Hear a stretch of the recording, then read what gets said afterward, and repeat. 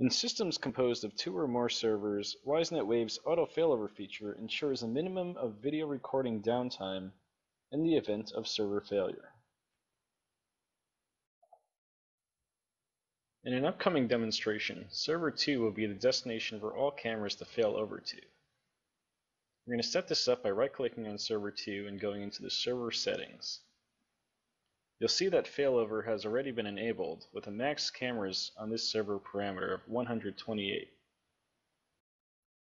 It's important to keep in mind that this parameter is the total number of cameras, including both cameras that have been failed over from other servers, as well as cameras that are already connected to this server.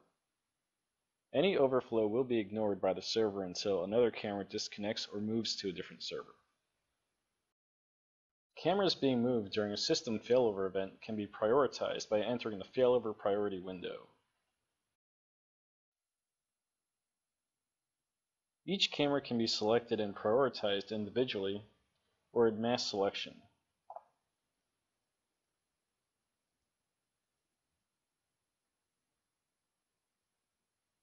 With priorities of never, meaning that a camera selected will never be migrated in the event of a failover situation.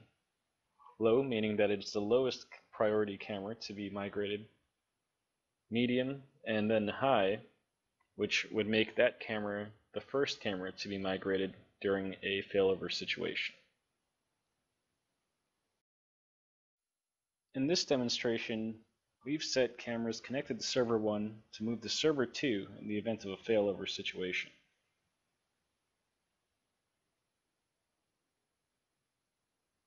As Server 1 goes down, all cameras are now moved to Server 2. They begin recording immediately after establishing a connection.